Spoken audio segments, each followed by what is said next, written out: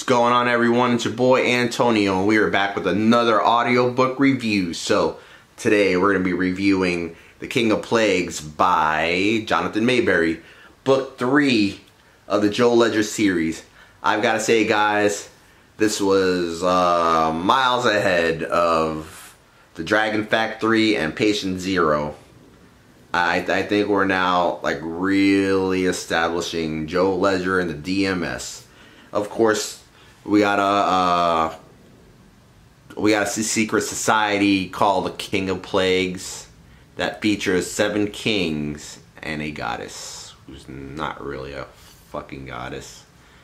She just thinks she's a goddess. But we got the King of Plagues. They are a secret society. It features the King of Fear, the King of Famine, the King of Gold, the King of War, the King of Plagues, the King of Lies, and the King of Thieves. They want to fuck up Joe Ledger and the DMS. They want to sabotage the president. The president is going through surgery, so the vice president has to be the acting president, and a whole bunch of shit goes down.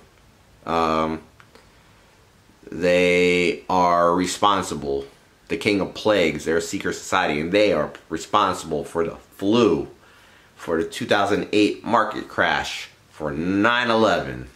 They are responsible for a whole bunch of stuff, and they want to continue to do what they do best, and that's fuck shit up. They're trying to make their own weaponized version of the 10 plagues of Egypt. And also, each king has their own agenda. Like, you know, King of Plagues, or plagues, famine, yeah. And they are led by the goddess who they worship. And they got people everywhere. Basically, they coerce you into doing something harmful, and they if you don't do it, your family dies. They're gonna coerce you to do like the most evil thing ever, or else your family dies. They are a bunch of baddie laddies. Joe Ledger and his team's gotta take them down.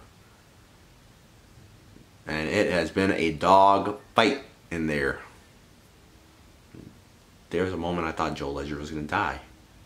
But then again, he can't die because he's got a whole bunch of fucking books. So I know he's not going to die. Maybe he will, then he'll be bought back. I don't know. But I enjoyed the hell out of the book. Like I said, better than Patient Zero. Definitely better than Dragon Factory. I enjoyed the hell out of it. Of course, Ray Porter narrating. He's doing an awesome job with voice work. I was interested throughout the audiobook. Like, I was on the edge of my seat because of all the crap that's been going down. And you know what? They got the King of Plagues. They got members all over. Whether it be city workers or it'll be people within the government, like, they got their hands in everything.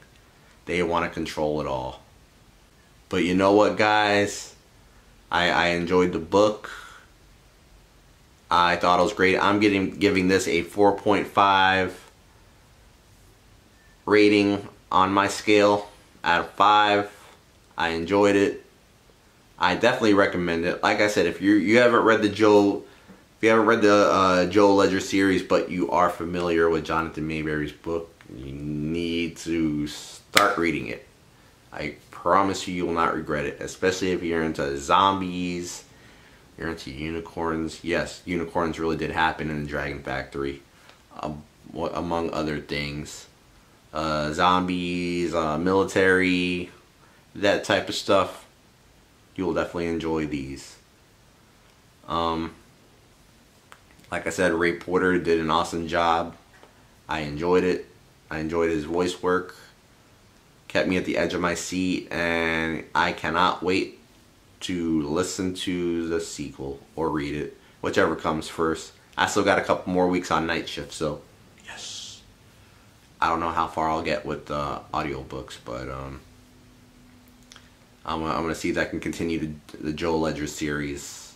I think the next one, book number 4, I think it's called Assassin's Code. I don't know for sure. So yeah, guys, I hope you guys are having a great day. Oh wait, update on my reading. So I'm on page with Dark Run by Mike Brooks. I'm on page 133, and we're on March 11th. I should be on page 100 right now, going to 110. I am way ahead right now. I am enjoying the hell out of the book. I'm reading it by chapters instead of 10 pages. That's what I've been doing. I'm so far ahead right now, and I'm proud of myself. And I can't wait to discuss the book with everyone. But I'll catch you guys later. Hope you guys are having a great weekend. Hope you guys are having a fabulous Sunday. It is fucking sunny right now, as you can see. Not really. Fail. Alright.